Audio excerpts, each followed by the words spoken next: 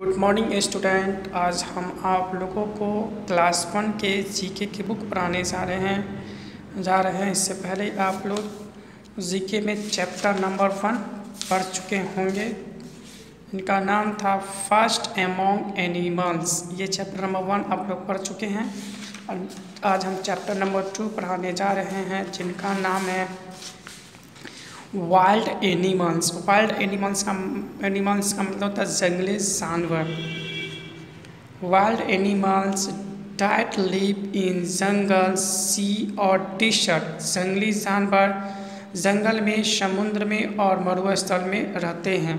This animals can not live in near our house. ये जानवर हमारे घर के आसपास नहीं रहते हैं। Therefore, these are called wild animals। इसी को हम लोग जंगली जानवर कहते हैं।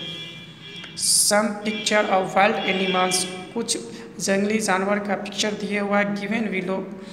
इसमें बुक में दिया हुआ match them the correct description. इस डिस्क्रिप्शन को पढ़कर इसमें करेक्ट जो सही है उसमें मैच करना है। 1 is done for you। जैसे कि फर्स्ट ए में लिखा हुआ I am the king of जंगल, मतलब मैं जंगल का राजा हूँ। कौन सा जानवर जंगल का राजा है? तो इसका मैच किया हुआ लाइन ने मैच कर दिया।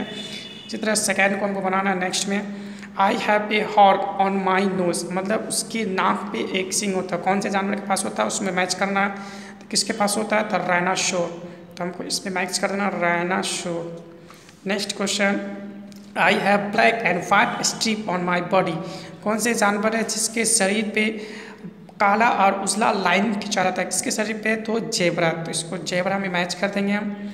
इस तरह से नेक्स्ट में I am the biggest animals on the earth, मतलब पृथ्वी पर सबसे बड़ा जानवर कौन है? तो कौन सा है? ब्लू व्हेल में टिकअप करेंगे।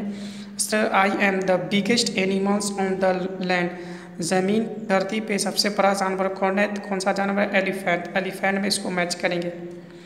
नेक्स्ट में I am the fastest animal on the land, धरती पे सबसे तेज चलने वाला कौन से जानवर है? तो ये चीता, इसमें मैच करेंगे चीता। नेक्स्ट में I am the biggest bird, मतलब सबसे बड़ा पक्षी कौन है? ऑस्ट्रिच में टिकअप करेंगे। नेक्स्ट में I am the tallest animal in the world, पूरे देश में सबसे लंबा जानवर कौन है? जिराफ। तो इसको हम मैच करेंगे जिराफ में मैच करेंगे। इस तरह से आप लोगों का चैप्टर नंबर 2 जीके का कंप्लीट हुआ।